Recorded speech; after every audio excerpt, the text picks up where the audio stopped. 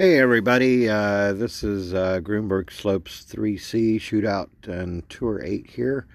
I'm using the Nutcracker ball, Power 4 ball, good wind resistance, level 4. So I added just a touch of top spin, not a lot. Anytime I'm facing a headwind or,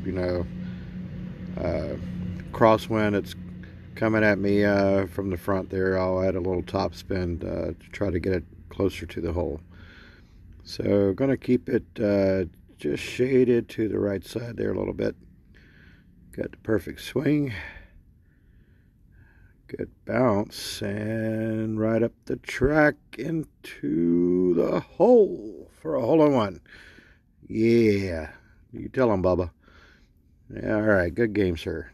Thanks for playing. And thank you for watching.